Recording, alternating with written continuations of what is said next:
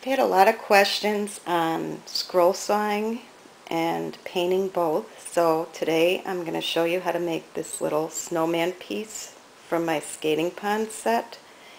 He's made out of 1/8" birch plywood and he's painted. I make a little stand for him, and I think he's good because he'll show a lot of different techniques, both of painting and scroll sawing.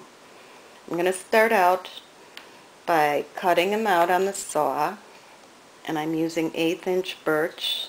I've cut several pieces because I'm going to show you how you can stack cut and cut several layers at once, but for now we're just going to put the pattern on.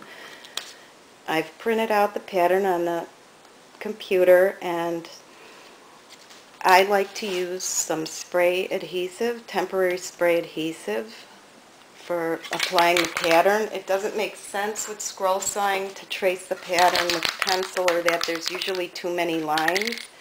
And how you do this, I used an old pizza box and I put a light coat of spray on the pattern, and I have to wait.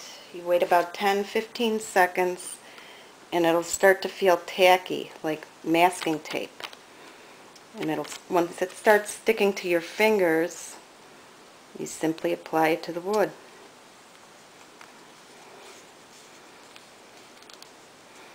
And I'll do it again with my other piece just to show you. Put a light coat.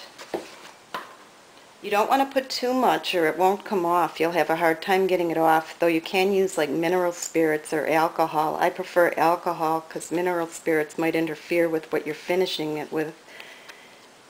And if you use too little, of course, you'll have the trouble of the pattern coming up.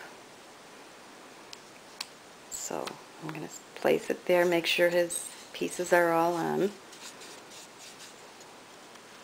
And we're ready to stack cut them.